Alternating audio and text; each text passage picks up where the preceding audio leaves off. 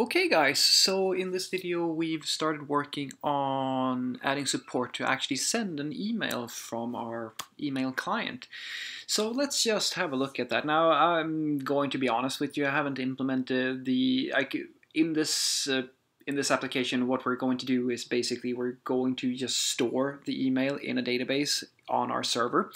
And what you would do in a more realistic scenario would be something along the lines of doing the same thing. You would store the email, and then you would either, unless you are an email service provider or something like that, which you're most likely not, you would integrate to one of the email service providers and actually send the email as part of a network call to them, either as a batch job or some other operation. Kind of depends on your strategy. We might touch on that later in the series, but for now this is going to be good enough for our intents and purposes. So let's dive in. So I've moved my card over to ongoing, and we can actually move that to testing now because it's all basically done. So the thing that's changed now is that if I hit compose and then if I input some email here and a little bit of a message and something like that, and I hit send, we've successfully sent the email, which is great. And if we input something just gibberish like that, something like this, and we try to send that, on the other hand, we get an email, like a failed message from our server. Now this is not the, I just want to touch on this. Generally guys, if you have a user-facing application, you don't want to leak these sorts of details about what actually went wrong, but I'm a little bit lazy here, so just remember that a user should be told that something, like the thing that they wanted to do went wrong, but you should at no point leak this level of a specific information, because anybody who is a developer or a hacker or anything like that can very easily just grab this message and figure out what systems you're using and different exploits that may be associated with the technologies that you have picked. But let's have a look at the actual code. So there's quite a few things to walk through. So let's just start at the very top. So in order for us to be able to store our emails, we have to have a database of some sort. And the way that I choose to do this is to first and foremost ask, okay, what type of information are we going to store? Now, because the model that we have so far is fairly simple, I don't really need a relational database, I don't need some specific type of database or anything like that, I just need a basic storage system. And for that purpose, it's very simple to just use MongoDB. So we've added a connection to Mongoose, which is just an API library on top of MongoDB, so that I have a nice interface to work with. And then basically when the server starts, all we do is that we can connect to the MongoDB instance, which is going to run on port 27017, and I'm just specifying the database to be called fmail. And this is just an environmental variable that we've added so that once we want to make this into a production build and actually have something that runs in a service or in the cloud or something like that, we can actually provide this email or like this specific domain for where the database is found. So this is just so that we can override this default right. So let's have a look at this Docker Compose file. So I use Docker for most of my needs when it comes to databases. You don't have to use Docker for this sort of thing, but to me it makes a lot of sense, because usually it's easier if you have Docker running on your system, because I just prefer it, guys. You don't have to, it's just the way that I like to have it. So if I do Docker PS here, you will see that I'm actually running a Docker image with MongoDB installed on it, and I've connected my ports accordingly so that we can actually connect to that database. And if you wanted to install your database directly on your machine, that's fine as well, but I like to use Docker. Right. And apart from that, we've also added a few testing scripts so that we can run tests, or we can run like tests in watch mode. And I like to use Jest for this sort of thing. It's a very nice testing library. It is by far my favorite. Let's look at the application itself. So the main thing that's changed here, we still have this hard-coded, like getting emails and stuff of that nature, but this is the thing that has changed, which is the posting of email to the emails endpoint. So the first thing that's going to happen now is that we are going to use this validate incoming email middleware that I added. Let's look at that. So the validate email or validate incoming email this is just a practice that you should always have with you. You should at no point allow a client to post unverified information to your system. At no point at all. You have to always be very upfront with what you expect as the server, because the client could be compromised. In other words, you have no guarantees what the client is going to send to you. You can only trust what's inside of your own system, and anything that is an entry point into your system needs to be very thoroughly checked. And for this, I use Joy, which is a very nice library to do assertions on incoming information. So basically what we do here is that we simply declare an email schema where we say that, okay, an email schema is going to be a string of the type email, and it can be 255 characters, is an arbitrary number that I decided on. And then we have a schema for the actual incoming email that we're going to send from the client to the server. And it's going to have a recipient, which is going to be an array of items which are going to be emails, and it has to be at least one element in the recipients. Otherwise, hey, there's no email, or there's no recipient to send the email to. And then we have the same thing for a subject and a message. And then basically we export this function here that just runs the validation, and if there is an error with the validation, we simply call next with an error, which is going to lead us to our error handler that is down here, which is going to, calling next with an error like that is going to land us here. It's going to skip everything else and hit this. And yeah, that's basically it. Otherwise, it's just going to allow you to continue. And then you hit this little function that I have as a convenience function. We can actually look at that. So catch exceptions is this is just a practice that I like to use when I use async await patterns in Node, because one thing that you should know when you use async await is that it's going to behave as synchronous code. And the way that works is that if something goes wrong, if there's an error or something like that associated with your network call, it's going to be thrown, and that means that you need a try catch or something of that nature to catch that error, since you're using the async await pattern. Unless you're using just traditional ES5 promises, then everything's fine, because then you're using like the .then functions with a catch. And a way to mitigate this, to not have to nest a bunch of try catchers and stuff of that nature in your router, this is what I do. So I just take in a function, and then I return a middleware, or like a request, an action handler, which is going to have the same syntax as you've seen before. And then all that does is that it returns a it just calls promise.resolve with that function, and I pass in the request and the response, and then I have a catch clause around it all that will call next with the error if there is an error. And what that allows me to do is just to, basically it allows me to just wrap my action handler like this, and now I can use async await, and I don't have to wrap everything in a try catch, and I don't have to nest things or anything like that. So it's just a little convenience. And then we grab the recipients, the subject, and the message. Recipients is, in this scenario, we've made a few changes to that, so we'll look at that as well. And then we have a service, which has the create email function. We're going to look at that as well, where we just take in the recipients, the subject, and the message.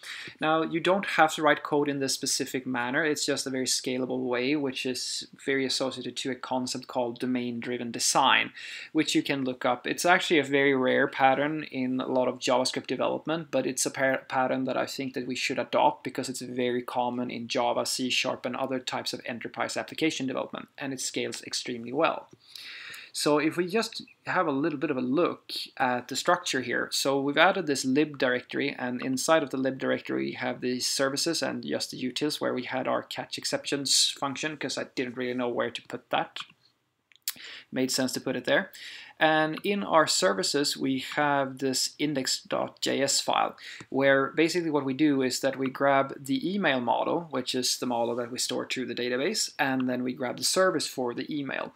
And then we instantiate the email service with the email model. And the reason why we do that hopefully will be clear in just a moment, where we will look at some testing and stuff of that nature.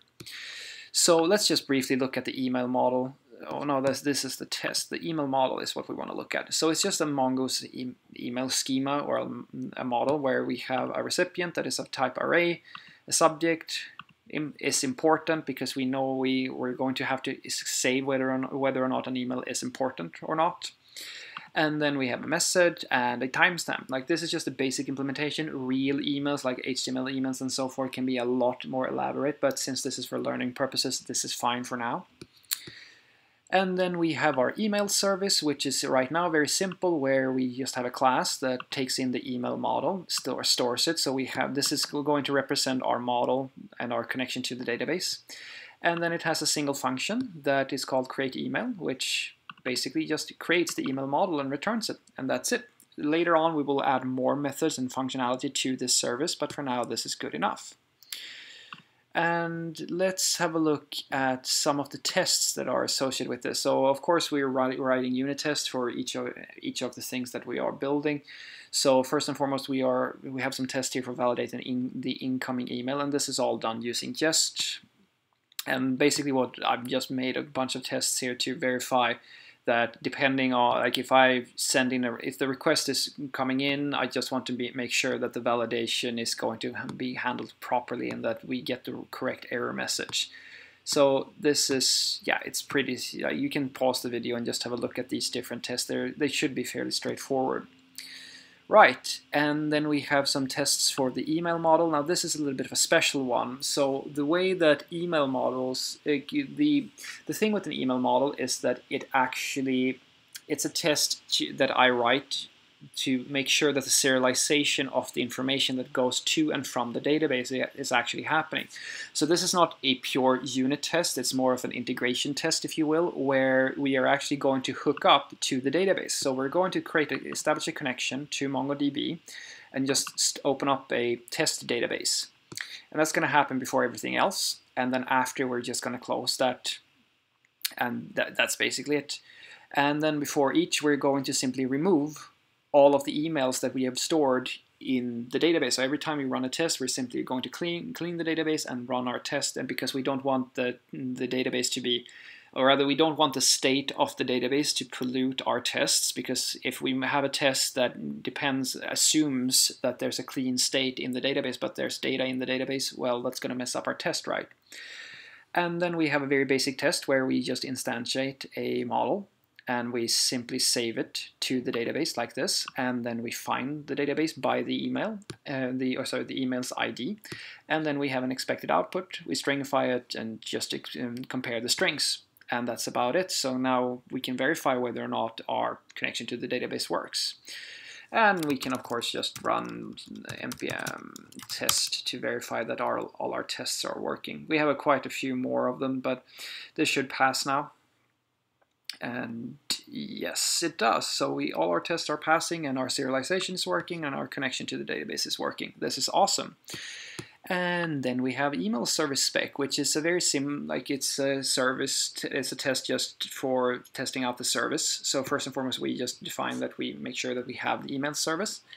And then we do this thing here. And this is where the injection of the model comes into play here, because if you require the model, if you were to require this model inside of this service, it would be a bit of a hassle for you to test out the functionality, because the thing is, when I'm testing this service, I don't really care about the connection to the database. I just want to fake that, because what I care about is the internal logic. Now this logic is very simple, but imagine if I had a function, which we will have in the future, that does a lot of different things, then I just want to mock away or fake the actual connections to the database as much as possible, because I don't want to write a bunch of tests that always go to the database, because that's going to be quite slow and unperformant when the system gets up to scale. So what I do here is that I create this Jest mock function that I can pass into the email service. Now from the email service perspective, it doesn't care if this is a real database connection or not. It just needs this function, right? And then I just declare the variables that I want to pass to create email, and then finally I just make sure that this function was called with the correct input. And as you saw earlier, it actually works. So now we have verified that if we run this in a live environment, everything is going to happen the way that we expect it to, which is awesome. So finally, we want to have a little bit of a look at the front-end code that has changed. So let's have a look at the navigation bar. So the navigation bar has an onSend function, and that onSend function is basically here to, this is as we've seen earlier, this is just now updated to to actually send the request to the server, right? So we grab all of the emails, like the field values of our form that we have, and then we have this little helper function, send email request. And send email request, all it is basically that it's going to take in the recipient's string, the subject and the message. And then we have a regex matching here to just verify if someone is inputting one email or several emails. Let's actually have a look at that. So what I can do is that I can do foo at bar.se, for example, but I can also give it a colon and just keep on going and say foo at bar.se, or a space foo at bar.se, and so forth, and then I can just fill out this information, hit send, and it's actually going to be able to handle that. And the reason why it handles that is because of this little transformation here. So this string is what's in that, it was in the recipient's field, and then we simply use this regex to split so that we're left with an array of all these values, and then we trim these values, trim all the strings, and then basically we just match against the regex to make sure that we don't actually keep any of the like excess values like the colons or the spaces or anything like that. So what's going to happen is we're going to be left with just an array of these emails. It's just a little nice touch, I think, to it all. And then we store our data. Awesome, and this is our request, and it's going to be a post, and we're going to post application JSON content, and then finally we stringify our data into the body and return the request. Awesome. So now that we have our request all tidy up and done, we wrap this in a try-catch, and then we use fetch to actually post our data to the server, and then we get a response. And basically, if the response isn't okay, which is, you know, in the case where we either send something that's not like the recipient, as you saw earlier, if that's not an email, we're going to hit this. And then we parse the JSON, and then we throw an error with the response error, because we respond by just sending back a JSON object with the error property. We can actually look at that, I think, if we take a look at the network. Let's have a look here. So if I go and click here, and we do something like that, and that, and that, and then we hit send, we see now that a validation of child recipients, yada, yada, yada, and you can see the error is actually being shown correctly. But if I do this, and we do something like that, and we hit that instead, we're going to have a response where we actually now have all the data that has been stored in our system. Awesome. Right, so that's basically it. And as you can see here, we simply have, well, pretty much the same setup as we had in the previous video. And yeah, and then we have a basic test just to verify that we can actually trust that the send email request function is going to format our recipient strings correctly, and that we get the expected output. Just some basic tests to make sure that it behaves in the way that we want. Cool. I know that this was a lot of information, but there was quite a few things to be done before we could move on to the next step. So if we now look at our Trello board here, we see that the next thing is going to be to have a look at getting to actually see some emails. Now that we've stored all these emails, we want to remove these hard-coded things, and when we hit send email, we want to actually see the stuff that we have sent out. So that's going to come up next.